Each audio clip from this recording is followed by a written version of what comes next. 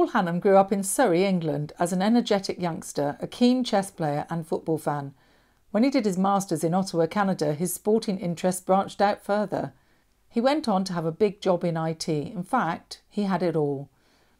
But then, aged nearly 40, one book, The Last Hours of Ancient Sunlight, given to him by author Tom Hartman, changed his life.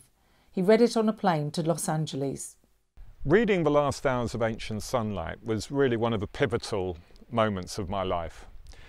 It was a book that really laid out exactly what Western civilization had done to the world.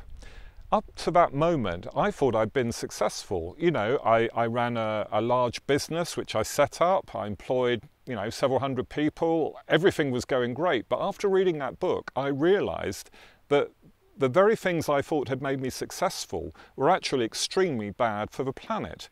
What had been good for my bank balance was bad for nature. What had been good for my ego was actually very bad for my soul and my deeper self. And after reading the book, I decided to completely change my life. Tom and him became friends. He immediately stopped working in the IT industry, devoting himself to environmental causes instead. It has left him more resolute than ever to do what he can to prevent climate breakdown and ecological collapse. Paul has decades of experience in organisational psychology, leadership and personal development. He's an academic who's taught at Oxford University and has published 4 books, including a Sunday Times bestseller.